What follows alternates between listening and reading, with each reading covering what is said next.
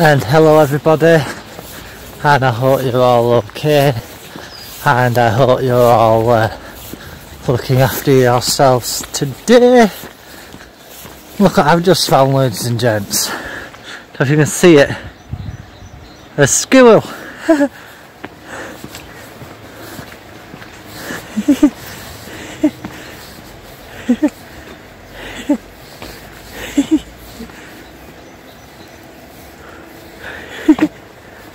Oh, I love nature, I really do. Look at how gorgeous it is. But technically in the UK that's vermin, because it's not red, it's actually a European one. So if you actually shot that, as much as it is animal cruelty, you wouldn't get done. It's a gorgeous looking thing.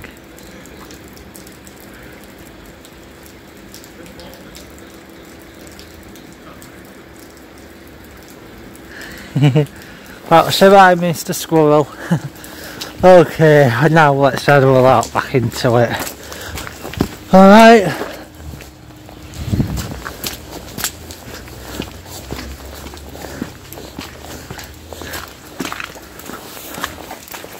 I'm just walking on the ridings. Actually let these gentlemen come past. Yeah,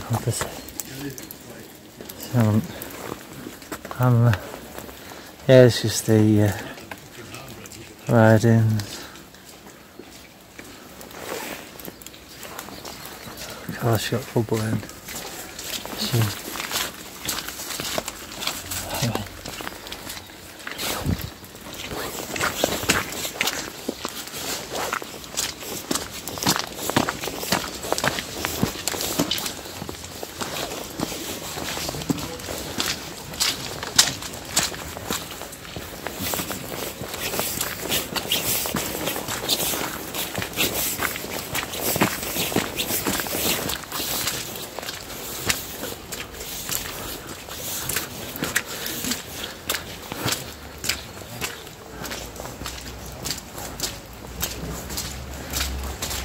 This is the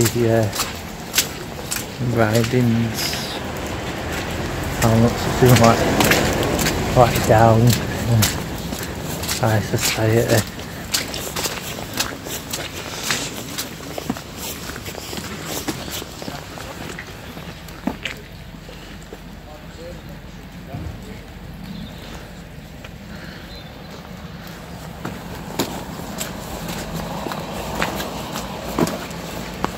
Right guys, let's on to it.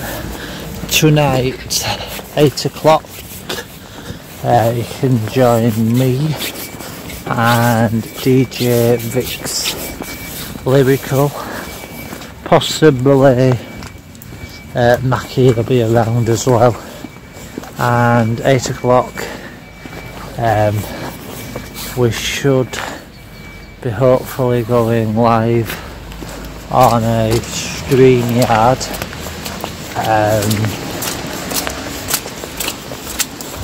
talking about children's mental illness and services that have actually been let down in society, and why children and also adults as well, but we're going to mainly focus on children have been let down in society, and why services have not been supporting them, and why there's so many suicides by young children. One of the stories that rings to my mind is I was talking about suicide rates, and we had a young child as young as 6 jump off North Bridge in Halifax 6 years old, which is a disgrace. Why didn't that child get the support he actually needed from these services? And I'd like to know what your thoughts are as well, so you can actually join us on there as well and let us know what you think, because 9 out of 10 there's two sides of how mental health teams are supposed to get hold of a child's information. Normally it could be a school route, and the school actually transferred the child to social services, and then social services come out to your house and they speak to you about it.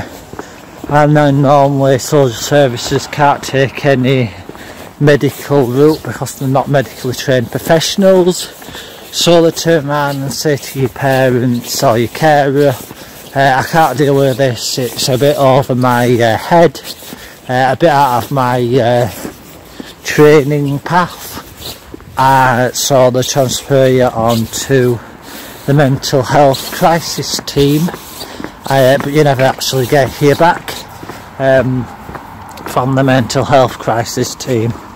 The other route is you can go see your doctor about it and turn around and say, your GP, and turn around and say my child is actually suffering from mental illness. So you actually go see your GP. If you have a good GP, they'll actually sort you out, and if you have a bad GP, they won't actually sort you out and they'll try and just fob you off with medication. Or it goes under the GP's training, so the GP passes you on to the mental health crisis team, and then you don't hear back from them. The best route to actually take is actually chase it up.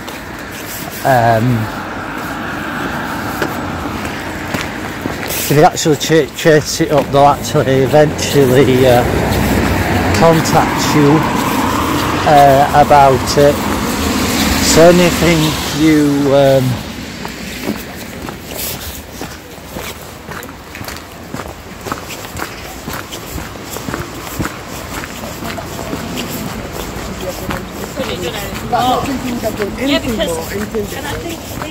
anything you chase up, they actually sometimes will follow, sometimes they won't follow it up, and it'll take months and years before any action is taken about it.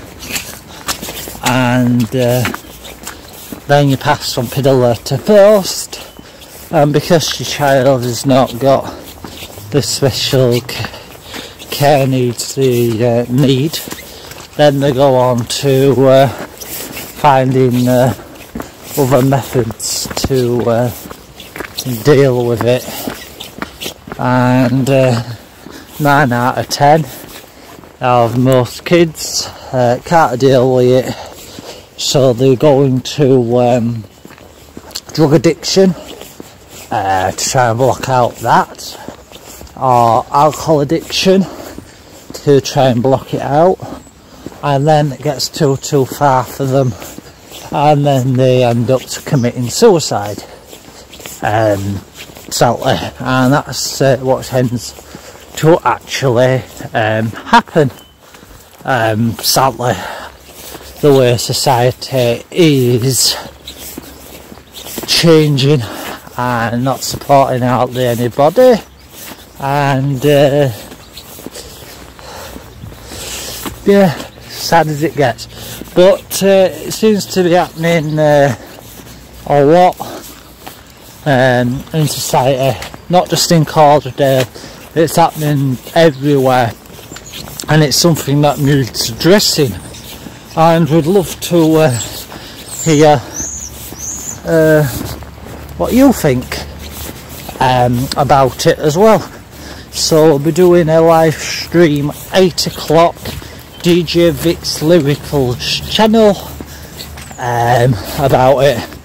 You don't have to show your face if you don't want to, guys, but I'd love to actually hear your voice and what you think about it. So the thing about Stream My Yard is, come on with your fake name, it don't have to be your proper name, and just talk, because oh, my name's Vicky Pollard, and I suffered at the hands of this company and this company and this mental health team, and I didn't do this, this and this, and no one will actually know who you are because you're using a fake name. And that's what tends to happen on your BBC documentaries and that type of thing. The person will come on with a fake profile and speak. So we'd love to actually hear your thoughts on it. You might disagree with me completely. You might think that kids get more help than we actually are seeing. We'd love to hear that as well. More difference of opinion is better than anything. It opens up a nice debate and we can have a good conversation about it. And I love conversation. I think conversations need to happen more, because with a conversation you're actually trying to sort something out. So it's a good thing. Okay, part 2. I was watching a BBC documentary yesterday on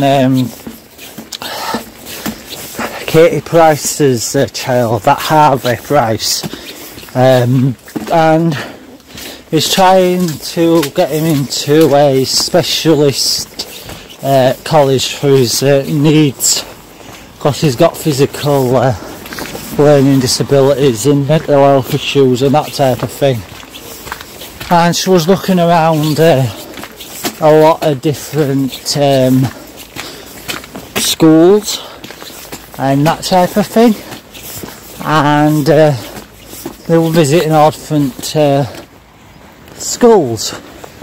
So she's going around all these colleges trying to find him one.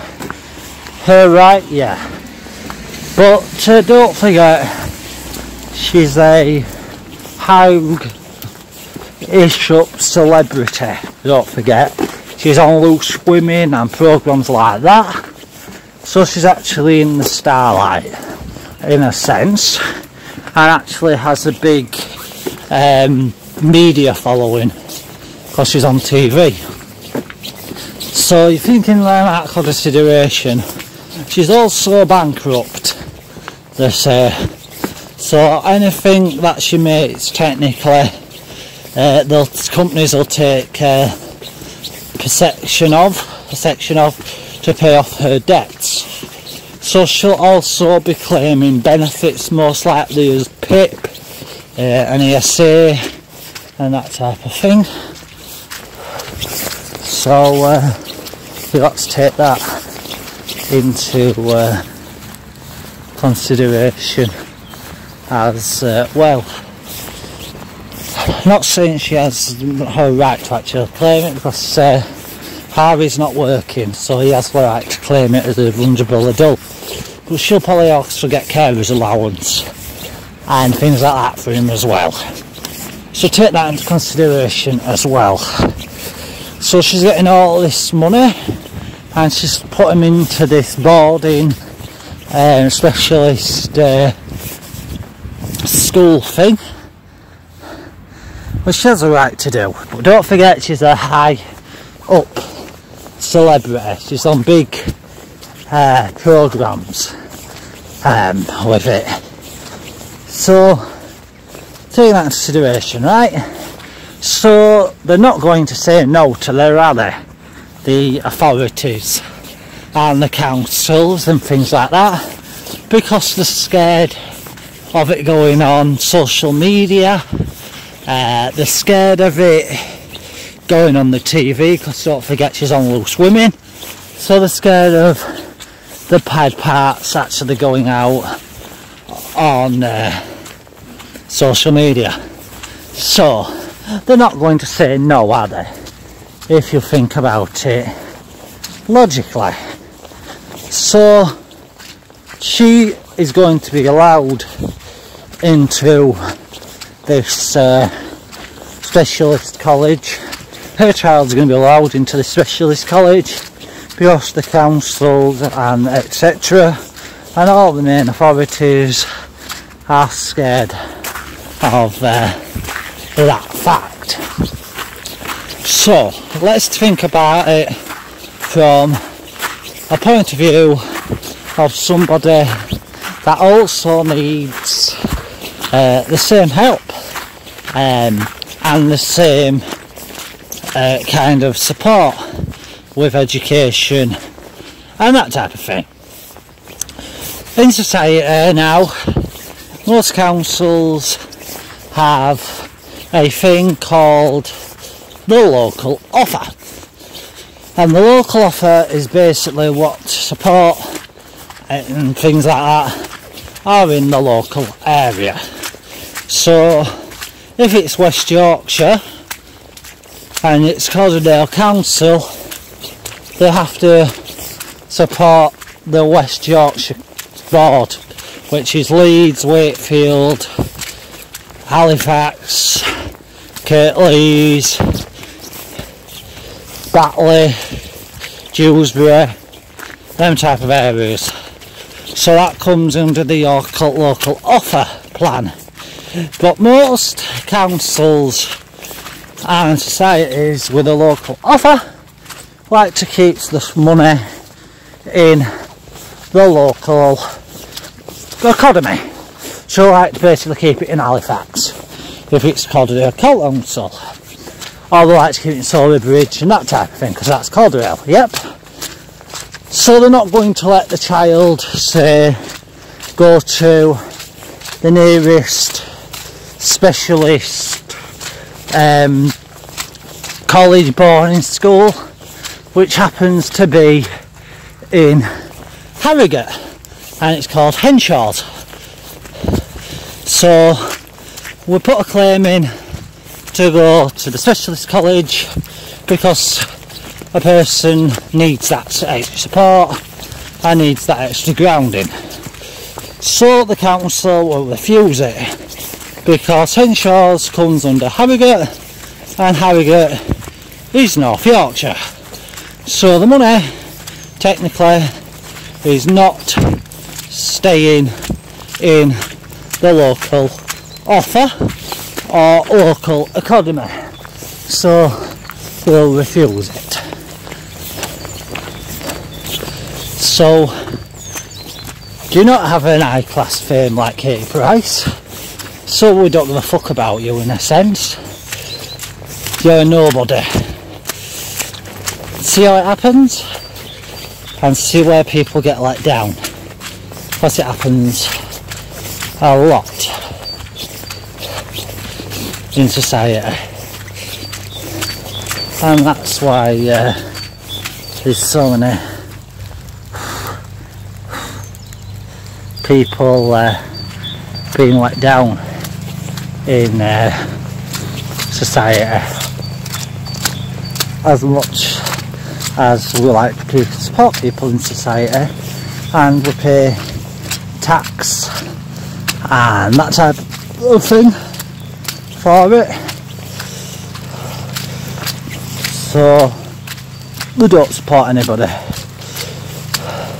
and just blame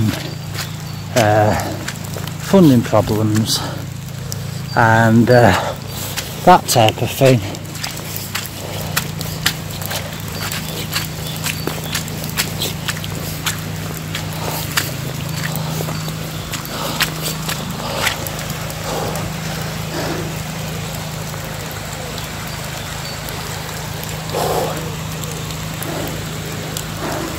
So they don't support anybody with any support work whatsoever unless it's in this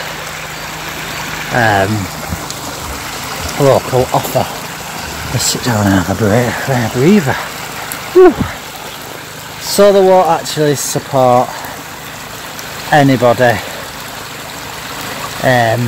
in that. So they actually won't support anybody with then health problems or mental issues or learning disabilities and that type of thing. So they'll let people down in that perspective. So you've got to think of it like that as well. So you're putting that into some consideration and thinking to yourself, why is society letting a lot of people down? So you've got to take that in consideration as well, because everything comes down to money. And if the council want to keep money in the area, because it helps the community and the economy of that area. So you got to think of that as well.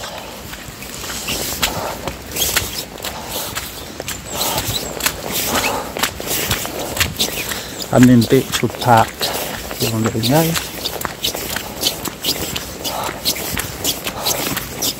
Afternoon.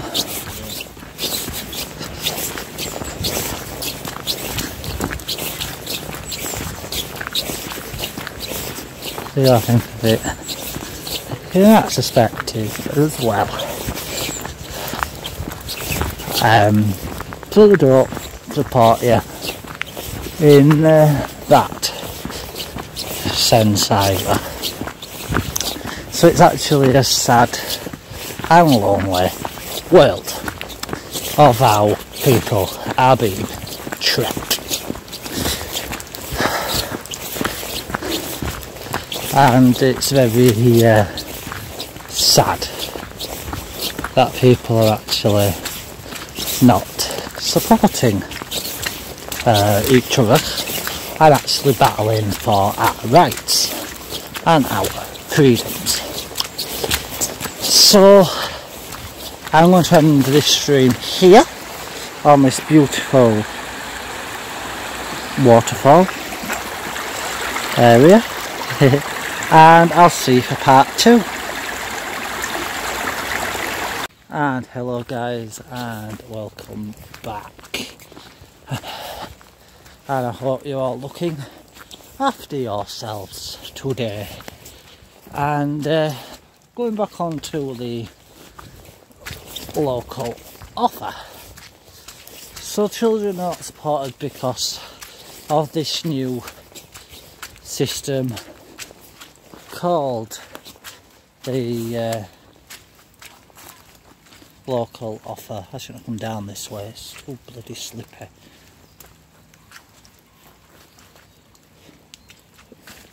Oh, God. So friends are not supporting people with this local offer and not helping our people and not helping our communities in any way, shape or form. So if you was a councillor, you've got to ask yourself, would you support this local offer, or would you go against this local offer?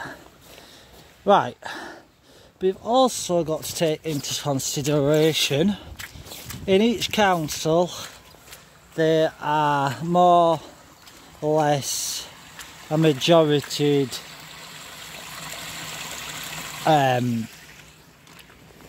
council. It could be Tory, which could be Conservatives, it could be Labour, it could be Green, or it could be Liberal Democrats. 9 out of 10 in most let down areas it's a Labour council, more or less. I'm not saying every council that are Labour are let down in any way, shape or form, but in the Yorkshire area it seems to be mainly the Labour councils. So if it's a council, say, with some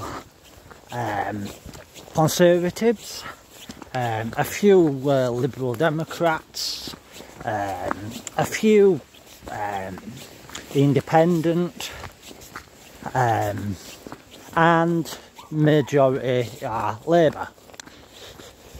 So your council is Labour, so that means they've got a more Labour council members.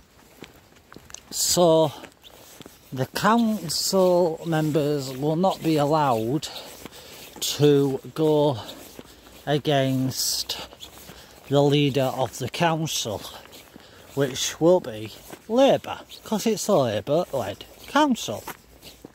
So they're not allowed to go against the leader. So they won't go against the Labour leader. I'll be back in a second, guys. I'm just going to tie me shoelace. So they won't go against the leader.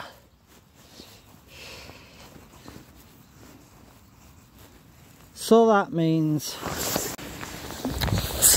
they won't go against the leader of that council, which could be Labour for a sense. So they won't actually vote against him. So think about it like that, and think about it that there are only certain members of other parties, like Tory, and like Lib Dems, like Green, and like Independent in the council. Anything they put through in the council will not get past the council because it's a Labour council. So things like the local offer, for example, they will not propose or get rid of because it's been passed. So the council stick with that general idea. Even though we're supposed to have equal rights and equal party members and that type of thing.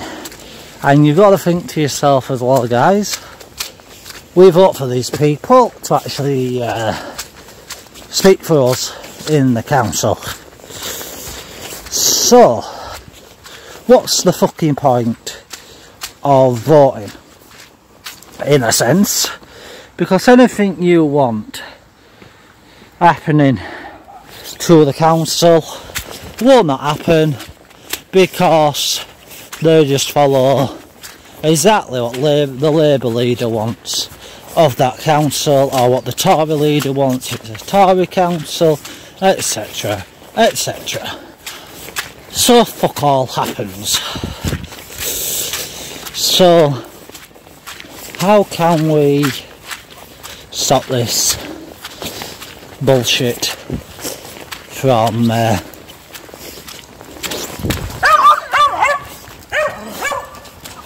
happening in the council? And how do we get our rights and how do we get our freedoms back? And the only answer is to challenge everything. So you don't like something that's happening in your area, challenge it. So write up a form and get people to sign it and protest it. And the more you do that, the council may possibly have no legs to stand on, because the majority of people don't want it. See how it works? So you have to challenge it. But if you can get certain council members as well that say the same thing and get them to actually sign the petition, you've got them on your side as well. So if you could have a meeting as well and secretly record a councillor turning around and saying I don't agree with it, or an MP, etc, etc, what you got? You've got backup of a councillor. So you could protest against, say, a Learning Disability Act that's coming from the council. You've got backed up by a politician. You've got backed up by a councillor, say, and because you've got that, you can take the matter to court and you will win that case. And not many people do it, but urge you to actually do it, because the more you do it, the more you'll change things in society, and the more society will get better, and the more society will change, and the more society will work on our side instead of working on their side. Also remember to go in with manners and not abuse. If you look at my stick video and pen video, that's what that's talking about. A lot too many people go in with stick more than they do, hello sir, I'm wondering if you can help me today.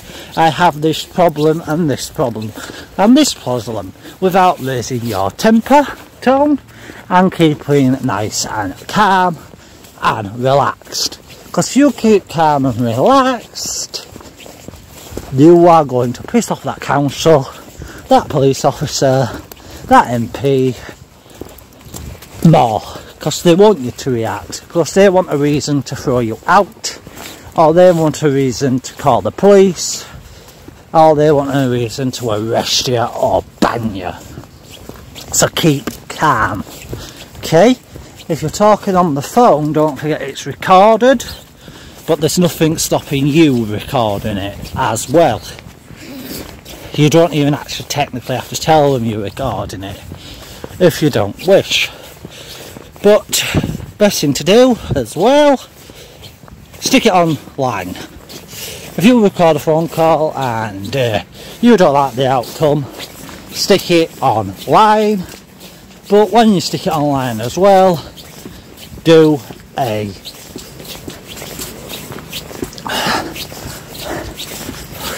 half word I'm thinking of, petition as well. So you write a petition up and get people to sign it. Petition comes, more people sign it, get a count, hopefully get a councillor or an MP on board, or a police officer on board, or someone with power. They sign it, you've got more backup as well. So actually do that. Not many people realise that either. So you got to think about it that way as well. And you've actually got to think about how you can win and how you can change things and make things for the better. And you do that, you probably will win, and you will probably change things in a sense. But you've got to think yourself, you can't always change things by running to be an independent councillor, or running to be a councillor for Labour, or running for a councillor to be from another party, you see what I mean? Because that doesn't work either, because you will be pushed back by other members of the party that are yes men and agree with everything that that councillor does, or that leader does, or that type of thing. You have a distant opinion, they will throw you out. They will try in their power to kick you out of the party. Say I voted Brexit. Majority of Labour members don't vote Brexit, and they didn't want Brexit. Because I voted Brexit, Labour wanted to throw me out. And believe it or not, in Halifax it did happen in that particular tone. Because I voted for Brexit, and Ollie Lynch didn't want Brexit, and other members of the party didn't want Brexit, and I was the only one that voted for Brexit. It turned them against me. So you gotta think of it that way as well. So like I said, keep challenging the corrupt society, film and record everything, and I'll see you tonight, 8 o'clock, DJ Vix Lyrical's channel. And don't forget to like, comment and subscribe. Subscribe to her channel as well. Press the notification bell so you know when we put new content up and we go live, so you can actually watch that content. Look after yourself, film everything, record everything, challenge everything, and stay safe and respect.